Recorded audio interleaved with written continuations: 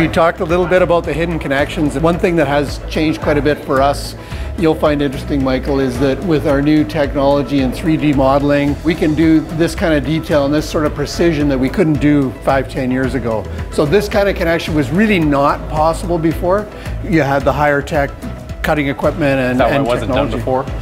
It's part of it. Wood story this tall, at least. It became a lot more economical now that we can do it efficiently and accurately. It's a bit of a game changer. That's part of how we were able to sell the building code to go to 12 stories too. That it was, you know, these are very precise buildings and they're very high tech in their design.